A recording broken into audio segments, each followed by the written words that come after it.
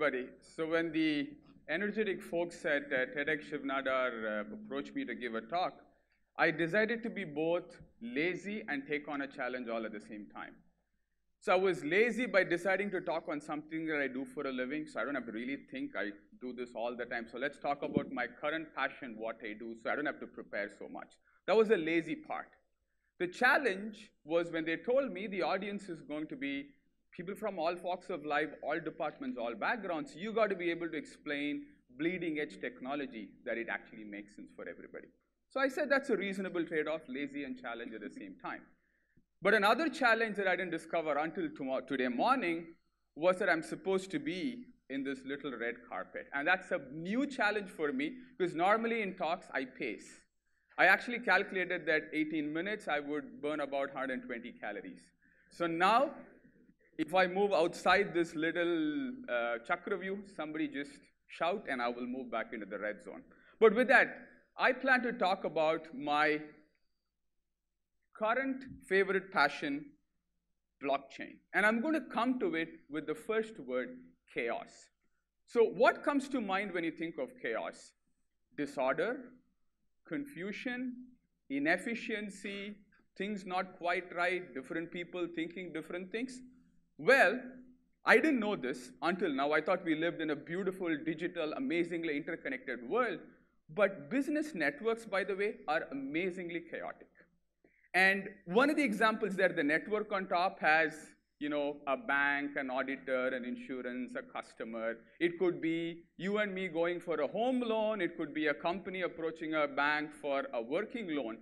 But that's the ecosystem that has to come together to give that person that product.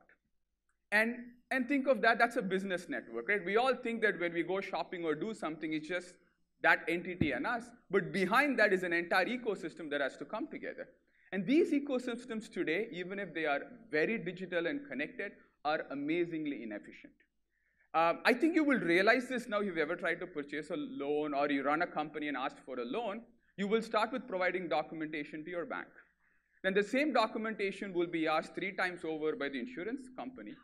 2 years later, when the bank is audited to figure out whether they gave you the loan, the bank will be asked to provide that same information to that auditor, and on and on and on. Now, why does this happen? It happens because we build business networks like spaghetti. You see the stuff in the middle that looks like spaghetti. And the reason it looks that way, and I'm going to come to the root cause, but what that means is they are inefficient. We do the same thing over and over again. Expensive. That's where all the fees come from, by the way. It's duplicated. The fact that you took a loan for however amount at that percentage point probably sits in about every database of every person in that business network. And then when you duplicate, you are going to make mistakes. So data is mismatched. And then what do we end up doing? We end up spending a lot of money reconciling and making sure. And that leads to fraud and dispute. And this was a revelation for me because, I thought things were great. What it turns out is this is true for every business network. Think payment network. Think logistics network. Imagine one-click shopping on Amazon. There's an entire network behind that actually gets you the product. Think payment networks. Think supply chain networks. And the root cause of all of these things is while they are connected, they don't have a common place of a single source of truth. One place, one piece of data that everybody works off that removes all of the bad things you see on the chart. I'm going to give you a particularly egregious example of what's happening. International logistics. It's not something any of us, unless you are in that industry, really worry about, but some of the statistics there. Think about a batch of flowers or a batch of mangoes going from, Mombasa to Georgia, for example. On average, that journey requires about 30 plus organizations to come together, 200 plus interactions between these organizations, hundreds of pieces of documents. And this is the funniest part, several $100 doing express mail of those documents so that it can be released from the port. Now, why does it happen? Why so many organizations? Think about it. Ships don't go from one place to the other. You got to have trucks, warehouses, customs agencies, prohibited goods. Somebody has to check, and it touches many ports. So there are about all these organizations, and today, imagine doing a spaghetti over 30 organizations opposed to 4 of them. It looks even worse. And the funniest part to me was the fact that on average for a container, about $250 worth of paper shipping cost is spent. Just moving paper documents so that in Georgia, they can actually release the container and actually ship the avocado or the flower to wherever it needs to go. Now, at the root of all of this inefficiency is lack of trust. So if there is one word you carry away from this, trust, it was the root cause for this. And why is that? Because if in all these networks, they all trusted one person. They could all share their data with that one person. That one person would mediate everything. And they would be like God, but they would know everything, but life would be easy. Unfortunately, that doesn't happen. A lot of these networks involve competitors. It involves people who want to share a little bit of data, but not everything. I'm happy to share when my ship is going to arrive, but I'm not going to share the contractual agreement between that person and me in terms of how much he's supposed to pay, because I might charge you a different rate. I'm not going to share that. So the problem we have today is business networks want to share a few, want to protect a few, and we have never had an infrastructure, a digital data management infrastructure that lets us do that effectively. And that is the revolution we are starting to see with the technology of blockchain. Blockchain replaces that spaghetti you saw in the middle with a coherent thing called what we're going to call a shared ledger. I'll tell you what that means. But it provides the following. It provides a single shared source of truth. So one place from which everybody in that ecosystem who needs to share data. If you want to know when that ship actually delivered, that's one place. You don't have to debate that there was a late delivery and therefore whether you have to pay a fine. Important thing I told you, right? People are going to share, especially businesses, unless they have guarantees about security and immutability. Immutability that if I recorded something on that ledger, you as a competitor are not going to be able to change it because that stuff happens. And I'm not going to share until you tell me that the infrastructure I'm using, this blockchain, is going to be immutable and tamper-proof and completely secure. That's the cusp of this technology that we are on. Now, I want a show of hands of people who have heard the word blockchain before. Okay, about 25% of the audience. Who have been surprised so far that I've been speaking for about 8 minutes on blockchain, I've never mentioned the word Bitcoin? Okay, so the same people who talked about blockchain are also the same people, and I will come to that pretty quickly. I'm intentionally staying away, but I will connect the dots at the end. But the takeaway is blockchain is a technology for infusing trust into business networks. That's what it does. Now, how does it do what it does? There's 4 things that make up this technology. And I'm intentionally not going to tell you how it is done, because that's a lecture altogether separately, but I'm just going to tell you the pieces that are coming together. The one is a shared ledger. As I said, when a transaction happens, when you record the loading of a ship, the movement of goods, the taking of a loan, a change of address, whatever be the digital transaction, there is a shared ledger amongst all the participants in where that data is recorded. So that's one. And it happens through a process called consensus. And there are different techniques that are getting explored. It's a nascent technology, but we sort of know how to do that pretty well now. The second is privacy and confidentiality. I told you the thing that was causing that spaghetti before was people were not sure. I'm not going to share my data because I don't know who else is going to do that and assert my business.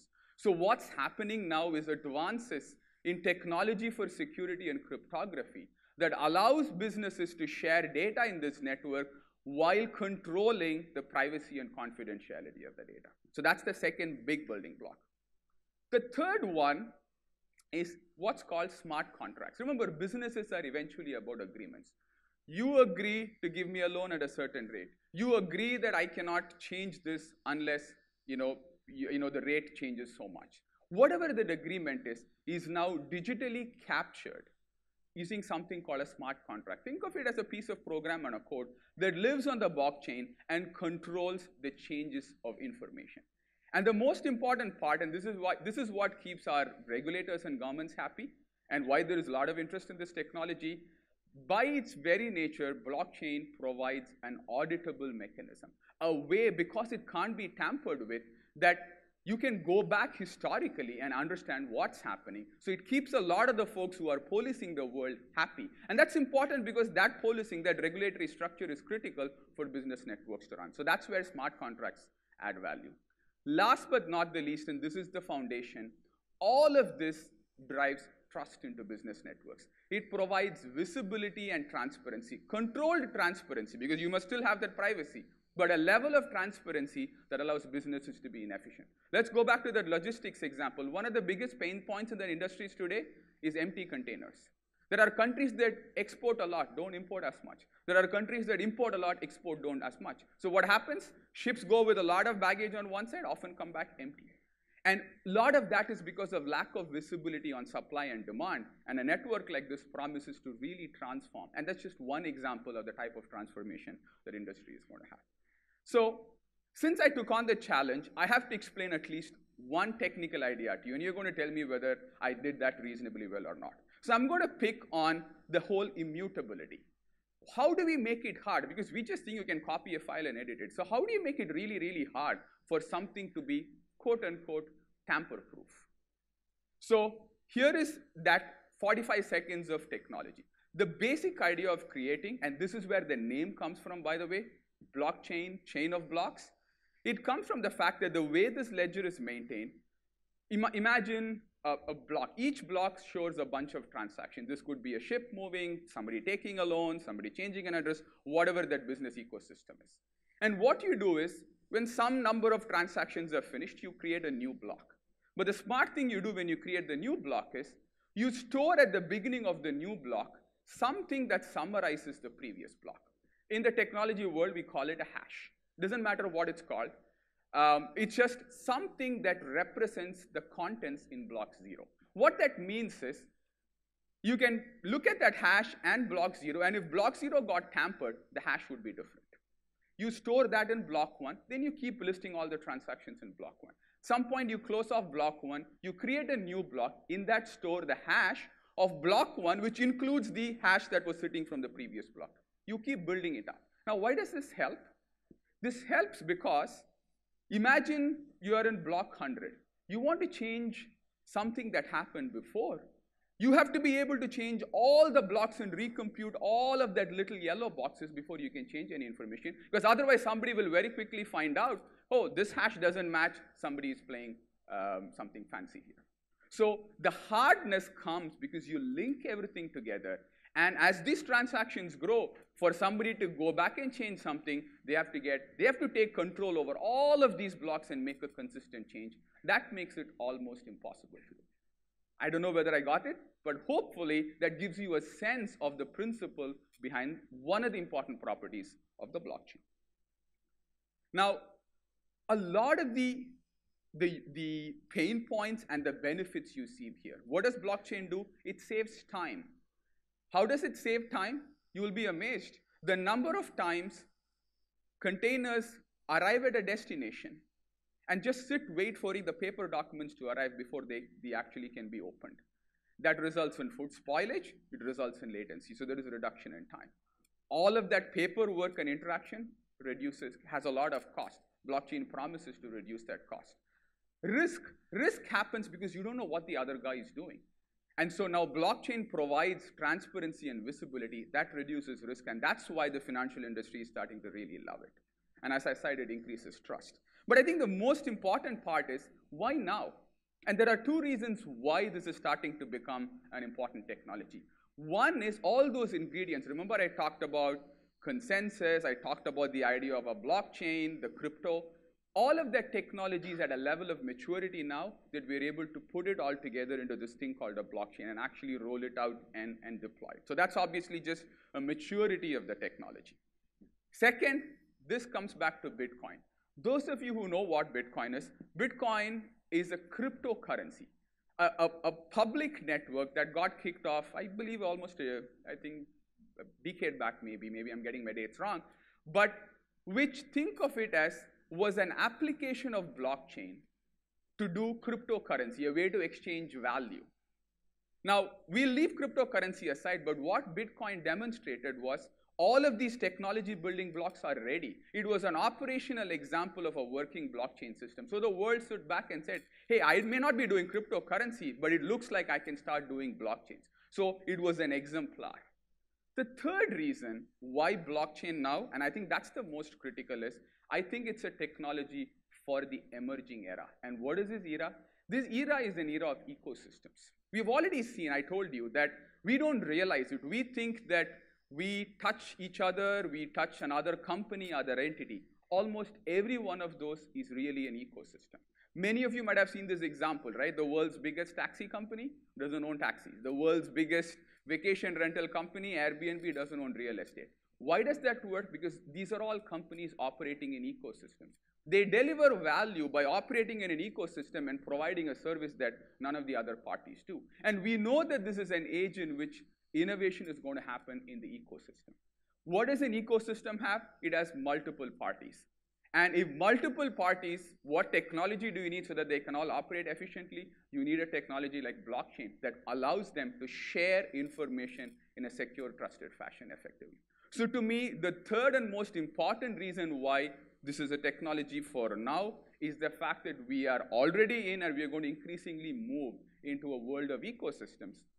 And I think blockchain is set up to be the digital foundation of that emerging ecosystem. And we are already starting to see this. That's a recent study that said about 15% of trailblazers are already deploying. So this is not some vision of the future 10 years from now. It's happening here and now. Of course, early stages, but it's happening. We anticipate that in the next couple of years, we were going to hit that mass adoption, where in many industries, in many countries, you're going to have blockchain systems actually powering daily transactions. You may not realize it. You probably do what you do, but in the back end, something would have changed dramatically, and hopefully for the better for all of us. And then there will always be, of course, a maturity of the technology, but that's the estimation. And what's going to happen? And this is for those of you who are technologists and want to know, this is pretty cool. What do I need to do? I think we are barely starting here on the power of what the technology is. I think there's tremendous work to be done in terms of improving it, scaling it up to be at a national or an international level. There is a lot of still concerns about privacy and confidentiality. So that's going to get a lot of brain power is now starting to get applied to do each of these challenges. And I do believe that as blockchain systems start to become repositories of data, you will see artificial intelligence coming together with this technology in a very big way. So to summarize, here is a technology that I think is going to transform. It will do for business ecosystems and trusted transactions what the internet did for knowledge sharing and communication. So in that sense, I think it's truly a technology for the emerging era. With that, thank you for the opportunity and the time.